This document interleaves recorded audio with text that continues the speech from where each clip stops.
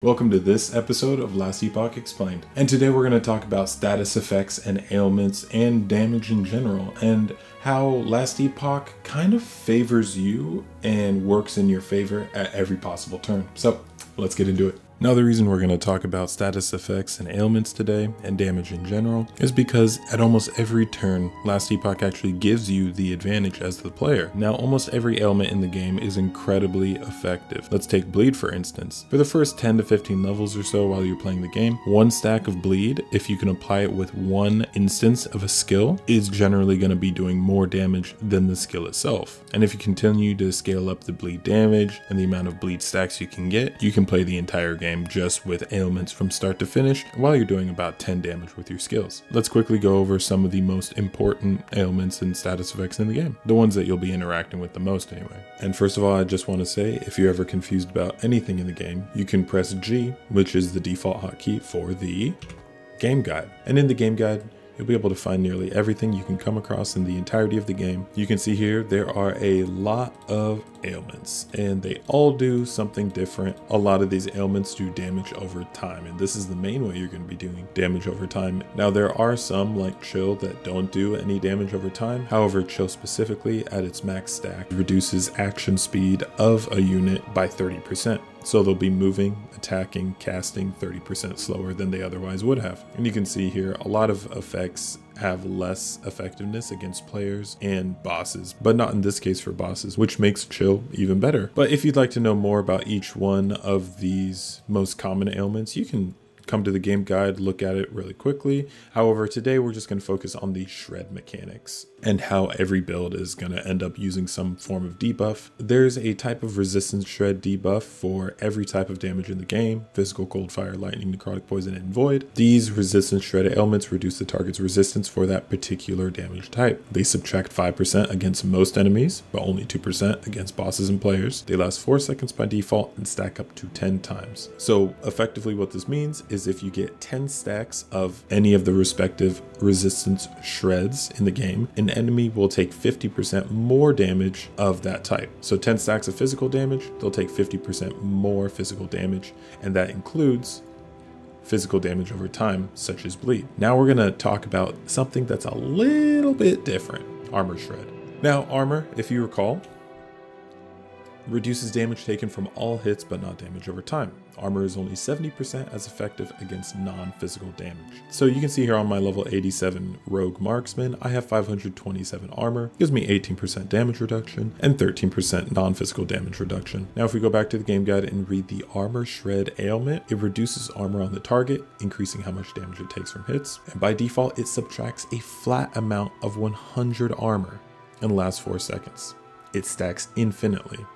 That's not stated here, but Armour Shred does stack infinitely. And there are a lot of ways to make Armour Shred more effective, which means if you get 20% Armour Shred effectiveness, it's going to subtract 120 armor instead of 100. Armour Shred is extremely easy to apply, both for enemies and for ourselves in this case. So let's go back to the character screen really quickly.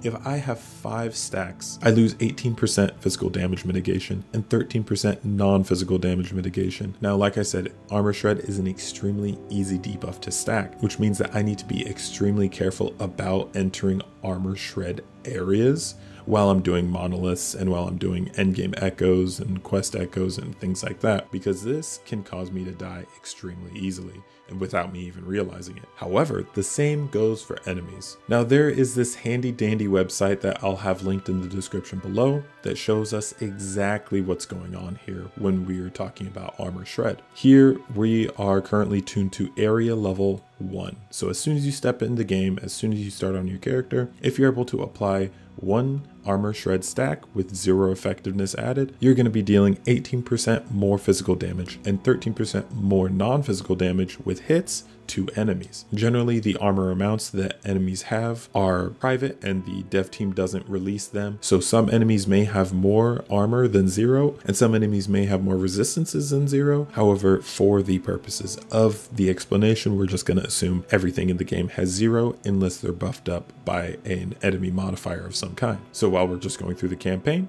if you're level 1, 18% more damage with 1 stack. Now let's go to the next stack.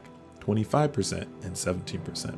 3 stacks, 30% and 21% more damage. And it continues on like that with diminishing returns. Now let's check out an endgame area level. Let's go to level 75 because this is where you're going to start really honing in on your build's mechanics and how it interacts with the game. Now you'll see at 1 stack of Armour Shred, we're only getting almost 7% more physical damage. At this point in time, it becomes increasingly easy to stack up a lot of Armour Shred chance and Armour Shred effectiveness. At the same point that 10 stacks was at area level 1, 38 stacks is at area level 75. You'd be surprised just how easy this is to actually accomplish. Now, something incredible about the ailment and the status effect system in Last Epoch is that you don't need to deal the corresponding or appropriate type of damage in order to apply a certain status effect or ailment. So for instance, on this bow, we have chance to chill on hit. As long as I hit anything with any skill at all whatsoever, I have a 32% chance to chill that hit specifically. Same thing with bleed chance. So let's say I somehow figured out how to cast fireball on a rogue with this bow equipped. I could cast fireballs that have a 17% chance to bleed on hit, while also casting fireballs that have a 32% chance to chill on hit. And the game works like this because there are some effects that affect other damage types and archetypes while having the benefits contained to another damage archetype's relevant status effect or ailment. Shock, for instance, reduces lightning resist, of course. However, it increases the chance that the target will be stunned by 20% per stack. So that's an increased chance to be stunned of 200% at max stacks. So if you're playing a traditional Void Knight or you're playing any build that does one large hit every so often, you can very easily work shock into your build to increase your chances of stunning bosses and stunning large rare units, meaning shock specifically can be useful in a number of ways. And another way that Last Epoch really works in your favor is that if you have more than 100% chance to apply any status effect or ailment in the game, whatever percentage you have over 100%, you have a chance to apply 2 stacks of that ailment. And if you have over 200%, then every percent you have over 200%, a 3rd stack of that ailment. So say you have 350% chance to apply bleed. Every single hit you do is going to apply 3 stacks of bleed and have a 50% chance of applying a 4th stack of bleed. And this works across the board, every single status effect and ailment in the game. And well, I hope you enjoyed this episode. This is the 10th and final episode of this series. If there's a list of commonly asked questions that I feel like I should answer, I might make an addendum or something like that. But in the meantime, no, this is it. I hope you enjoyed. I hope you're gonna love Last Epoch as much as I love Last Epoch. Don't worry, this isn't the last you'll see from me. I'll still be making tons of content surrounding the game prior to its release and after its release far into the future. Yeah. Have a great day. I hope to see you in the next one. And thank you for tuning in and watching. I really appreciate it. Bye. Bye. Bye.